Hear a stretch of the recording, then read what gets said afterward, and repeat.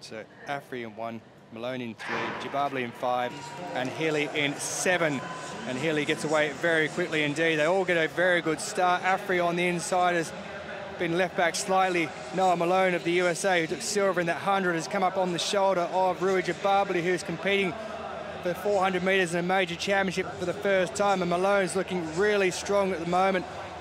Out wide, it is Abdeslam Hili on the inside and Afri on the outside, but here comes Noah Malone, who's roaring around in the final 100 metres. The man who set the Paralympic record in his heat is now being challenged on the outside by Abdeslam Hili, the world record holder. Hili is going close to taking over Malone. He's going to get in there on the line. It is going to be Hili who takes it. A new world record time. He's broken his own mark that he set in Dubai back in 2019 when he won the gold medal. Abdeslam Hili of Morocco is the Paralympic champion to go with that world championship from 2 years ago. Well, Malone's disappointed. He thought he had it, but he struggled in the last 50 or 60 metres as that man there, Abdeslam Hili, claims the gold medal.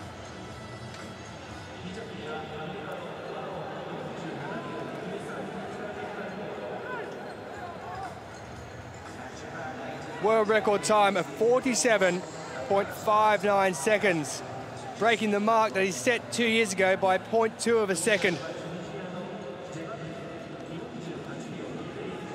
Well, despite having the Paralympic record broken in the heats,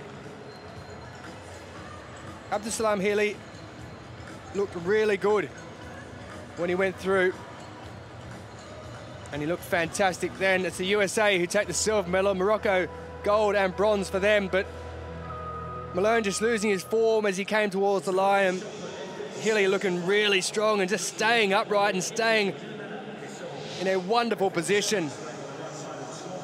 And he'll have the mandatory pictures taken with the world record sign. Abdeslam Hili of Morocco, now the Paralympic champion, to add to the world championship gold he picked up a couple of years ago.